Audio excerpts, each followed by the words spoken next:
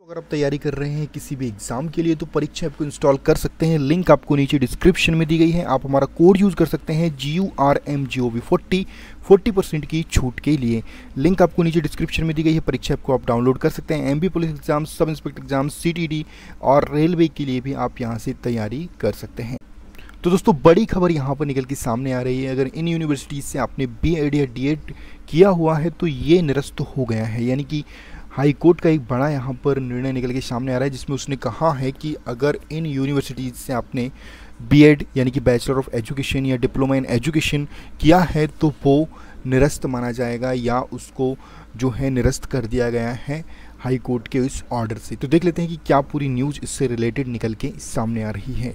तो दोस्तों देख सकते हैं आप यहाँ पर प्रदेश के निजी विश्वविद्यालयों की स्वनिर्मित जो है यानी कि स्वयं के द्वारा निर्मित जो B.ed.D.ED प्रवेश प्रक्रिया है उस पर हाई कोर्ट की रोक यहाँ पर लग चुकी है। तो यहाँ पर आप देख सकते हैं यहाँ पर जो न्यूज़ निकल के आ रही है इसमें यहाँ पर अगर हम पूरी बात करें तो दोस्तों यहाँ पर जो है अगर हम बात करें तो बेसिकली जो है जस्टिस R.S. झा व न्यायमूर्ति संजय द्विवेदी की युगल पीठ द्वारा एक आदेश पारित किया गया है।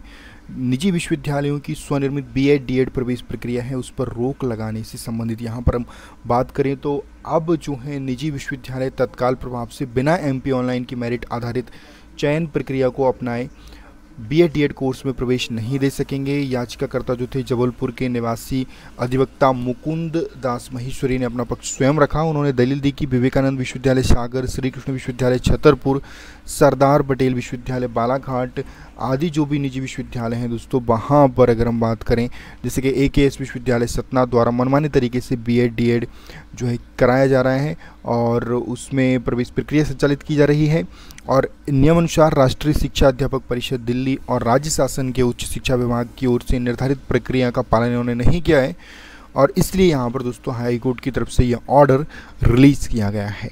तो यहाँ पर आप देख सकते हैं कि बड़ा यहाँ पर निर्णय निकल के सामने आ रहा है। अब जो भी स्टूडेंट्स इन कॉलेज से या इन यूनिवर्सिटी से रहे होंगे तो वो यहाँ पर उनको बहुत बड़ा प्रभाव पड़ सकता है। अगर आप बता सकते हैं नीचे कमेंट बॉक्स में कि क्या आपने यहाँ से B.ed किया है या D.ed किया है या आप इसमें एडमिशन लेने वाले थे। तो ये दोस्तों यहाँ पर बेसिकली अगर हम बात करें तो प्रवेश प्रक्रिया पर रोक लगाई गई है।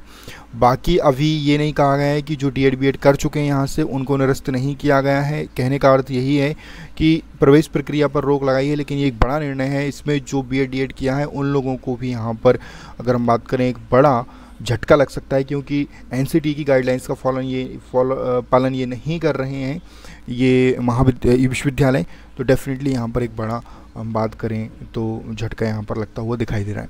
आपको क्या लग रहा है नीचे कमेंट बॉक्स में जरूर बताइएगा। क्या आपने यहाँ से B.ed या D.ed किया है? अगर हाँ तो नीचे कमेंट बॉक्स में जरूर बताइएगा। Thank you very much.